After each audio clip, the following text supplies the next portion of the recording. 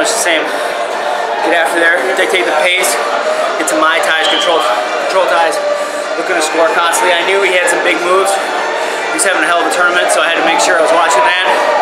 And keyed in on my position and dominated the tie. Going down a little bit too, I think, so everything worked out exactly kind of how I was hoping it was. So. Talk about tonight, you know, what you're expecting, you know, wrestling for the best three, wrestling for that spot, and what it's going to be like for you. Yeah, I'm super excited. First time in the trials finals. I'm jacked. I came here to win this thing. That's what I want to do. After we didn't qualify the weight in Texas, it kind of sucked, but at the same time, it's like, all right, now it's in my hands. So I wouldn't have it any other way. So. You've been in the trials finals a couple times now and fall short. So what have you learned that you can put into tonight? I've learned that it's just like any other match. We're gonna go out there and wrestle the way I wrestle and get it done. It's just another match. Okay, always preparing for the next one. I think matches all build off each other, so they're all just good practice for the next one. So we'll go out there, continue to improve, and hopefully come away with it and get myself all set for Mongolia.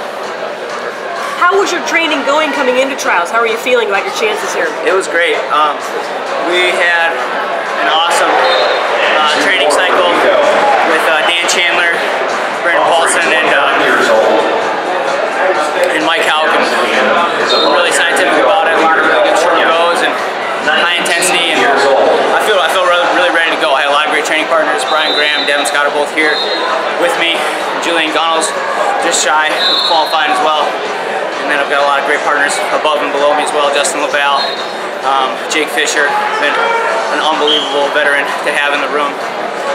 So Alec Ortiz as well. We have a really great room in Minnesota. Some really good things happening there. So.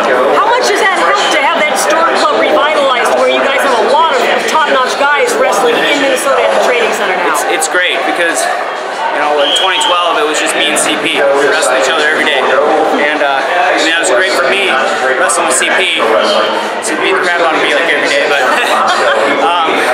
you know, it gets old. It's good to have different looks, and Jordan Holmes done a great job bringing guys in, and we have a really good environment. So.